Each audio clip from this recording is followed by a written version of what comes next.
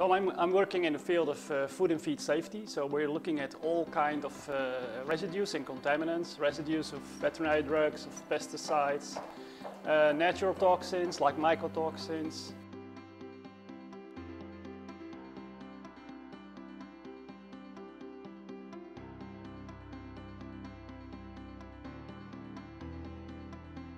Well, first of all, the scope is wider, so you cover more compounds into one method. We try to get more information out of one sample that is being taken. With full scan analysis, it's easier in terms of the measurement.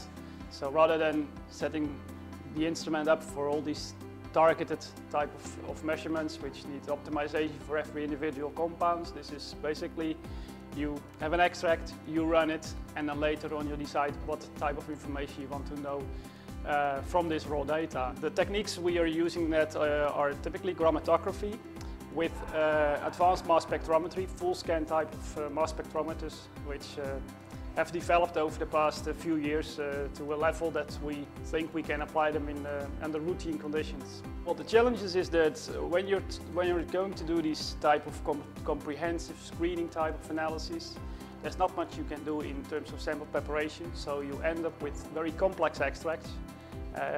And that calls for instrumental methods that are very sensitive, because the best way to deal with high loads of co-extracted matrix is dilution. Of course, the Orbitrap is well known for its very high mass resolving power and high mass accuracy, and we hope to benefit from that in terms of selectivity especially.